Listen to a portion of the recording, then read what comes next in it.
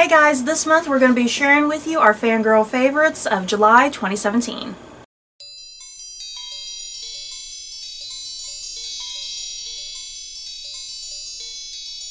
Okay, so we have quite a bit to discuss for this month. Let's move through it rather rapidly as best we can. And as always, just a quick disclaimer. Anything that we are about to be talking about in this video, there will be absolutely no spoilers, so you can continue as you wish. So let's get going. Looking at my notes here. Yes, I'm making notes for my fangirl favorites, you guys. That might be silly. Anyway, a big topic of discussion. The casting of Jodie Whittaker as the next Doctor on Doctor Who. Thoughts? No, I don't know who she is. Leave it to Stephanie. I know who Jodie Whittaker is. I've only seen her on a few other shows. She was on this little mini-series called Cranford that had Judi Dench and Tom Hiddleston. I really liked her on that. And then, most recently, she's been on these last 3 seasons of Broadchurch that stars Olivia Colman and David Tennant, and I love her on that. So, let's get this out of the way, you guys. For the longest time now, because there's been all these rumors, oh, what if the next Doctor is a woman? And I've not really been on board the whole thing of getting a female Doctor. I don't know why. It's just not been really pleasing to me for whatever reason. I don't know. But when they cast Jodie Whittaker, I kind of thought about it for a second, and I was like, you know what? If it had to be a female Doctor, I think I'm content with Jodie Whittaker, since I do love her as an actress. So, for me, I am willing to give a female Doctor a shot. I think it's definitely going to be new and different, and that's either going to be a good thing or a bad thing, and we're not going to be able to tell until, you know, the next season starts. So yeah, I'm willing to give it a shot. What are your feelings, Stephanie? Yeah, just don't mess it up. Well, they're getting what, a new showrunner? Yeah, new showrunner. So hopefully they can revive Doctor Who and bring back some goodness, some good old-fashioned Doctor Who with a new person. Yeah. That's all I want. I just want good old, you know, back to seasons 1 through 5, yeah, pretty much. Or just 1 through 4. 1 through 4. Yeah, our favorite Doctor, right? David Tennant? Right? For you? And Christopher. Yeah, we both really loved Christopher Eccleston and David Tennant, and then I did love Matt Smith. Yeah. But I think his first season was the best, and then I think after that, that's when the show kind of started. And I don't blame it on Matt Smith. Yeah, it's not Matt Smith's fault. Yeah. Yeah, and then even though I do love Stephen Moffat, just something, I don't know, something about Once he took over, it just yeah, went weird. Yeah, because it's like when Stephen Moffat was doing the writing back in the Russell T Davies era, it was fine. Mm-hmm. You know, because he had some of the best episodes. Yeah. You know, some of our favorite episodes are from him, but then, yeah, it's like once he got absolute control of the show, I don't know. It's difficult to explain. It's like you have to be a fan of Doctor Who to understand, I guess.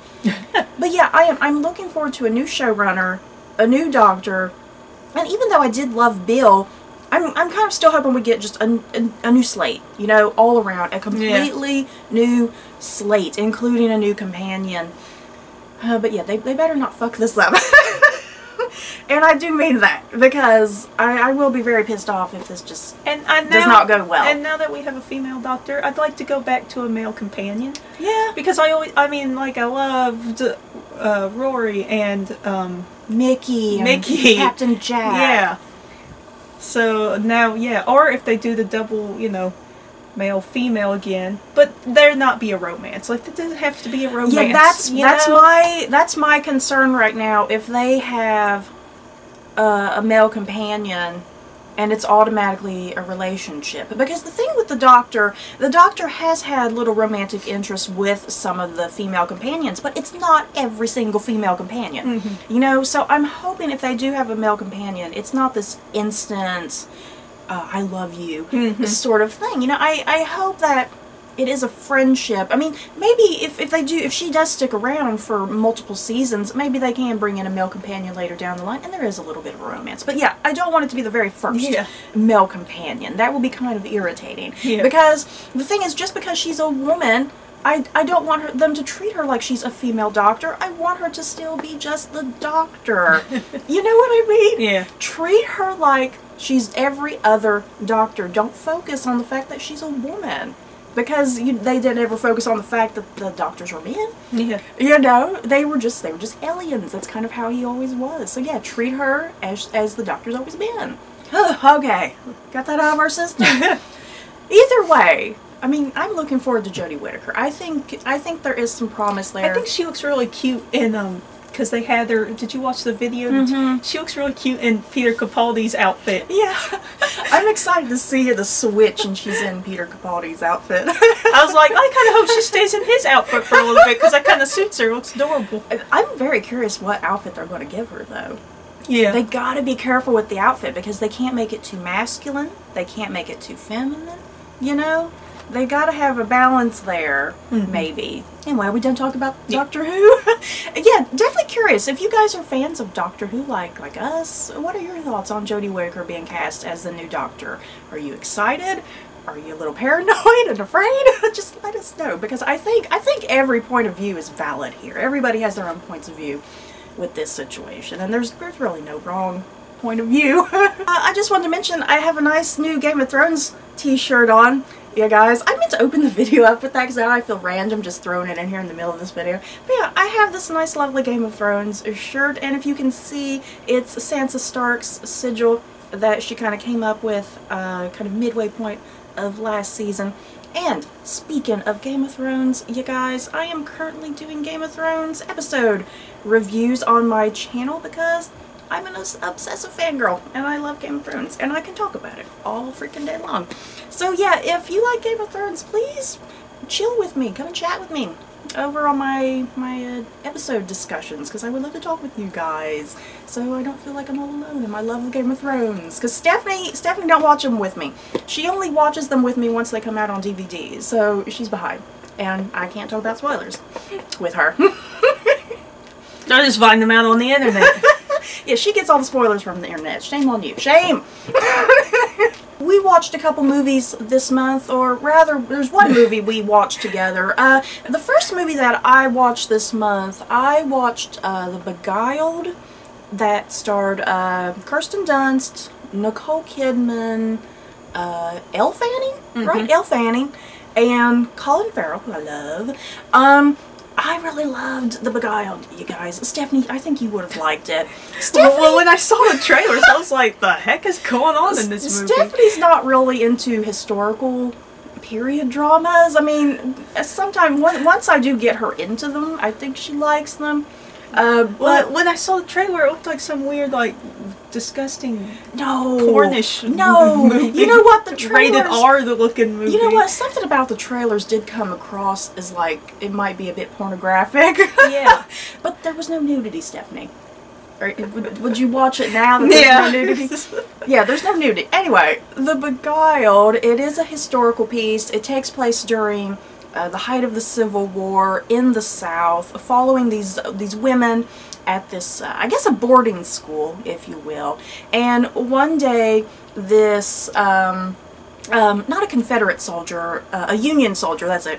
One day, this Union soldier, played by Colin Farrell, he arrives at their boarding school. He's been hurt, and I think he's deserted from the army. So he holds himself up at their boarding school while he gets better and whatnot. And in the meantime, all of these ladies, because it's sexy Colin Farrell, you guys, all of these women, they totally have the hots. For Colin Farrell, who wouldn't? It gets a little silly and ridiculous because every single one of them fall in love with him. I mean, even the little girls, don't have like they don't have a sexual attraction to him, but they do have, like, you know, little girl crushes on older men. And it's kind of adorable with them. But yeah, the three grown women, that being Nicole Kidman, Kirsten Dunst, And Elle Fanning, yeah, they all get these But deep isn't sexual attractions to him. Isn't she young too? Elle Fanning? Well, she in the movie, I think she was still supposed to be, she was like on the older end of the spectrum. Oh. Yeah. Like she was just kind of concluding her education, I think. But yeah, you guys, The Beguiled. I really enjoyed it. It is definitely a very heavy dialogue-based movie. There's not really a hell of a lot of action, I suppose. It is all about the dialogue and the characters and the atmosphere. It's a very atmospheric movie, I think. And the whole movie is just in this building, in and around the building. You do not go anywhere else in the movie. So that could possibly be boring to some people, but for me, because I love movies like that, it was never boring to me. I think it was really intense and kind of thrilling on occasion, and yeah, just kind of guessing what's going to happen next, because there are some pretty dramatic twists and turns that happen that kind of come out of nowhere. So yeah, have you guys seen The Beguiled? Because I really enjoyed it. It was really, really good. Just why I don't see these movies. I'd rather see somebody get their eye taken out with a pin than everyone sitting around the dining room table talking. Seriously, there were so many scenes at dining room tables. It was great, though. The next movie, and we both saw this together, we got around to watching the new Spider-Man. How did we feel about Spider-Man, Stephanie? It was pretty awesome. It was great. And it you know, it matched the tone of the rest of the Marvel universe. Yeah. We have seen all of the other Spider-Man movies, you know, we've seen all of the Tobey Maguire movies, we've seen all the Andrew Garfield movies, so it's kind of reached this point like, oh my god, I can't handle any more Spider-Man. So I was a little worried, you know, but yeah, I think it was really good. It fit into the current Marvel universe, and it helped having Tony Stark in there. You know, but I found myself sometimes getting exhausted. Exhausted? Because Peter would talk like so much at this fast rate, and I'm just like, you need to calm the heck down. Tom Holland was so great, you guys. Just the right age to play Peter Parker. You believed him as Peter Parker. Yeah, I think he was doing a really good job with because I think he was doing like a New York accent, wasn't he? I'm not quite sure. Either way, he was doing a really good job with the American accent because he is British. And yeah, I kind of, you know, see, I forget that he is British. Yeah, I kind of forget he's British too. But yeah, good job with the accent, good job with just being athletic and whatnot, and yeah, the humor. I think he was really great at the humor. I'm just, what are they going to do when he starts growing up more? You know, like how young are we going to keep Spider-Man? Because then his voice is going to have to change, because like at the moment he's got like this really high he's already like 18, ain't he? Is he? Yeah, his voice would already be changed. Oh no, is that his voice? I think that's what makes him a convincing Peter Parker, because he's kind of done growing up, I think, a little bit, and I think he's always going to have this boyish look. He's going to be one of those actors that always has this boyish look, that he can play younger than what he is. I loved the opening, the Marvel opening scene they were mixing the Spider-Man theme with the Marvel music. I love that part. I wish we could talk about spoilers with Spider-Man, because there was just so many great things. You guys, God, seriously, I really enjoyed it. Because the little bit that we got of Spider-Man in Civil War, Captain America Civil War, I really liked him in that, so yep, can't wait for more Spider-Man. I'm ready now. I'm ready for some more Marvel. I'm ready for Black Panther and Thor. Thor's next, right? Yeah, Thor and then Black Panther. I can't wait, you guys. Marvel Universe is getting pretty crazy. So, it's that time of the video, because we're weird Funko Pop collectors. We already have too many. Where are we going to put these Pops? I don't know. We have no more room, officially, in this house for Funko Pops, but we keep buying them anyway. So yeah, we have a mega ton of Funko Pops over here, you guys, so we're going to try to go through all this as quickly as possible, since there is a lot here. So let's get started. Starting off with the latest batch of Game of Thrones Pops, I have One the Giant here, covered in arrows, and I feel like that's a spoiler. Way to go, Funko. But still, he's really cool. We got some Lannisters here. Got Stacie in her new black outfit with her brand new crown. And Tyrion over here with his wine. I love that. I mean, I don't know if y'all can see, but yeah, if you can look in the glass of wine, it is red. I just love that little detail there. Got Tormund and Bran next. I really love Tormund. And got Bran on his legs. What is that about? Stephanie's back. Yeah, Stephanie, like I said earlier, Stephanie's not caught up on Game of Thrones. She has no idea why he's on legs. So... Well, he's on legs. Yeah, you're going to be a little tease there. We wanted a deluxe pop with him on Hodor. I know, that would have been great if they could have came out with one. But then that meant he'd have to be pretty tiny. And then the last Game of Thrones is Battle of the Bastards with Ramsay and Jon Snow. And I think Stephanie's getting a spoiler back there. Yeah, I love this. Oh my god, I love it. Ramsay with the bow, and then Jon with the Mormont's shield covered in the arrows. Oh my god, I love that. His man bun. I love the man bun back there, you guys. Oh, I love this. Next, I have a batch of a couple anime pops. First, we've got Light and Elle from Death Note, and from this angle, Jesus, look at poor Elle. He's like all pale and green looking from up here. It does look green there. Okay, so I've got them. Then I also have Ryuk from Death Note, and I had been wanting Death Note pops since like 2 years ago. I just need Elle eating his piece of cake. And then I also got Shinron from Dragon Ball, and this is a giant pop. It's got all 7 Dragon Balls at the base. And this was from Galactic Toys. This was an exclusive from them, and this is really awesome. Next, I have Marie from the Aristocats, and this was a Hot Topic exclusive. And she's flocked and fluffy and adorable. And then we got the Cat in the Hat holding the fish bowl with the fish in it. Does the fish have a name? I think he doesn't. I don't know. Or is he just fish? Maybe he's just fish. But either way, that's super adorable. I just look at that little detail with the fish in there. Oh. Funko created their own little design for Pops, and they've called them monsters. And this one's called Butterhorn. Oh. And she's precious. And actually, this is the second in the series. Missed the first one. But the rest of them are adorable. If you haven't paid attention to them, get on Funko's website and look how adorable they are. And the next batch that we have here are all the Comic-Con exclusives that have been released outside of Comic-Con, thank God.